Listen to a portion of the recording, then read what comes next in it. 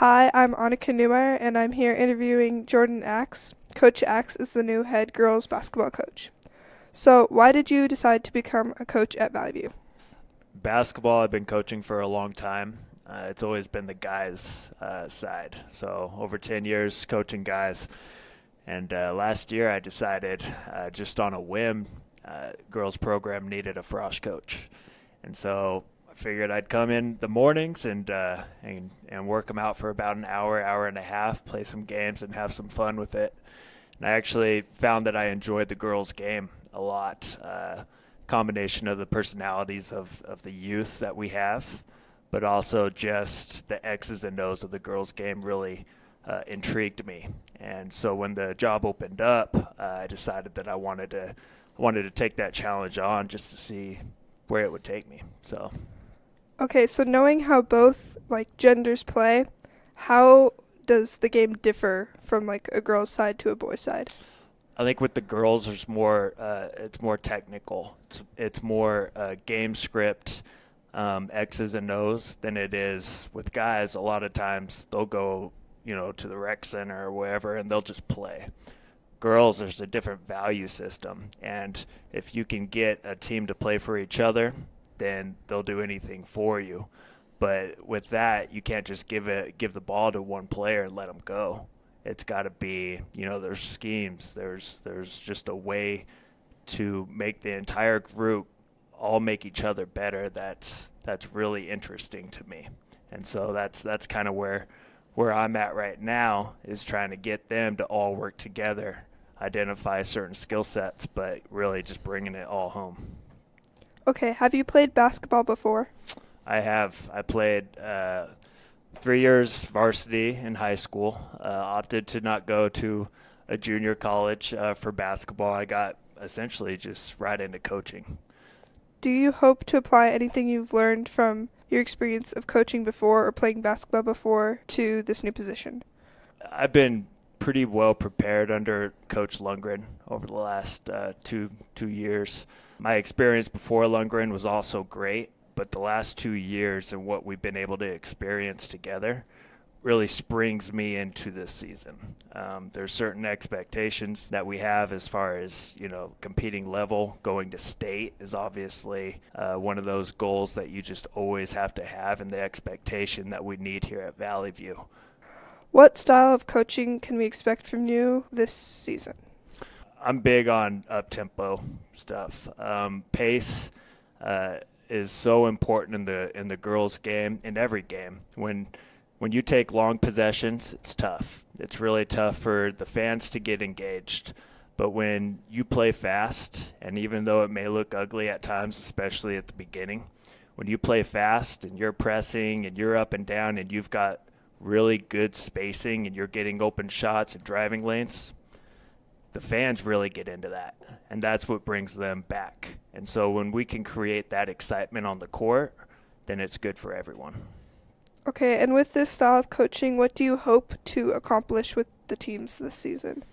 Each season there's going to be different goals. This season we have the challenge of taking our youth and not forcing the issue, but continuing to build their confidence, but also maximizing our seniors this year and a couple juniors.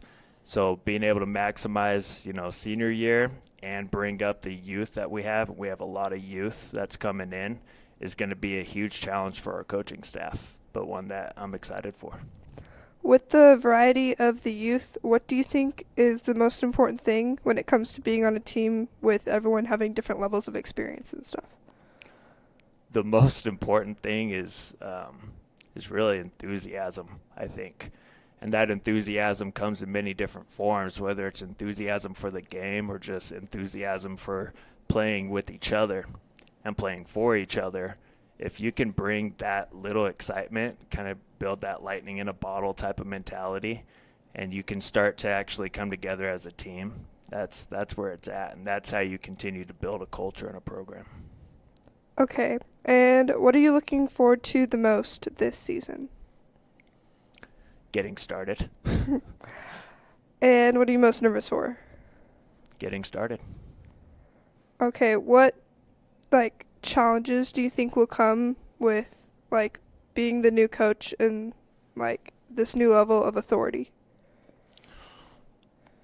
The biggest challenge will be to continue to build that value system within the program.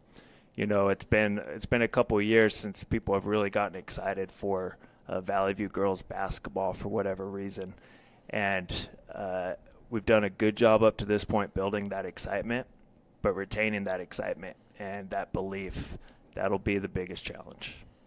Okay. What is one thing you want any athletes that could come try out to know about you as the new coach?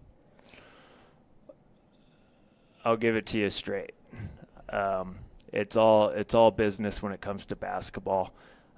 We get in the gym, it's quick, it's loud, it's exciting, and then I send you off. You know, it's one of those things where I don't want it to be a grind for you. I want the basketball court needs to be a safe haven. It needs to be an outlet for you. You guys have enough going on. Most of you guys work. You guys have school. You guys have a lot of things going on. When you step on the court, it needs to be the place that you can that's where you need to be, and that's your outlet for life. So if we can accomplish that, we're on the right track. Since you have a past experience with Vallivue, who are the players that we should be watching this season? Well, we've got a return varsity player, Jasmine Bowles. She has the most experience. She'll kind of lead as we go. It'll be, a different style of play that she's used to. And so it'll be interesting to see how she incorporates with the youth.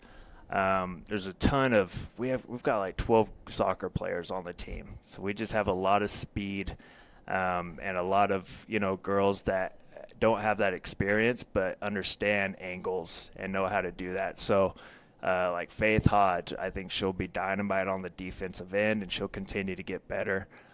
Deja Keister, she's going to end up being one heck of a player. Her shot's really coming along, and she's got very good vision.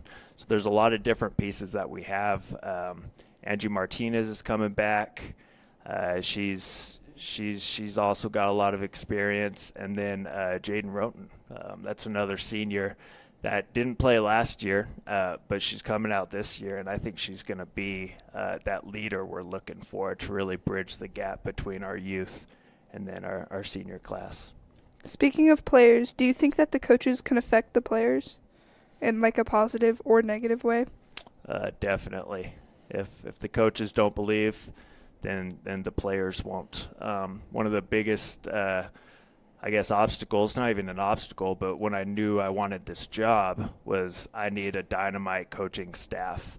And I've put that into play. We have 8 total coaches that are all bought in, that put in time on the court, off the court, fundraising, events. We're just like a community. And so when you have a coaching staff that has that much excitement, it just naturally really rubs off on the girls. And if you're putting in minimal work as a coaching staff, then the players will mirror that. So as long as the coaching staff, we're putting in more time and working harder than the players, then the players will see that, and they'll match that, I believe. Okay, thank you for coming and for your time. This is Jordan Axe, the new head girls basketball coach. Now back to the game.